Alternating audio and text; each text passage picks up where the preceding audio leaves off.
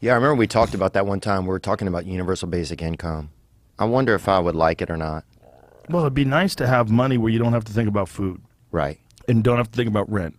The problem with that is it's very difficult to just motivate yourself if you've got your food and your rent taken care of, and you tend towards laziness. You don't have a history of discipline.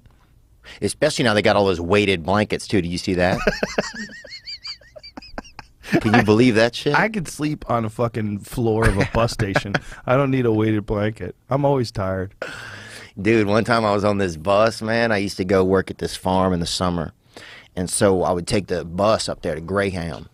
And they had this dude on there. He's sitting on there next to me. And he's like, hey, you want to see something? And I thought it was going to be his dick, you know? Because, it's a freaking Greyhound if bus. He says, yeah, you want to see something, it's either a human head or a dick.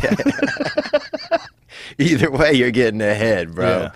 But and I said no the first couple of times, but the trip got longer, and I was like, all right, fuck it, yeah, I'll see it. He opened up, he had a bag of jewelry and a gun. He had robbed a jewelry store before he got on the bus. Christ, and he wanted you to see it? He just wanted, I think he wanted to kind of take some of the pressure off of him by sharing it with somebody else. I got an accomplice or something, and then he even said, like, oh, we should get off at this next stop. And I'm like, I'm not in this shit.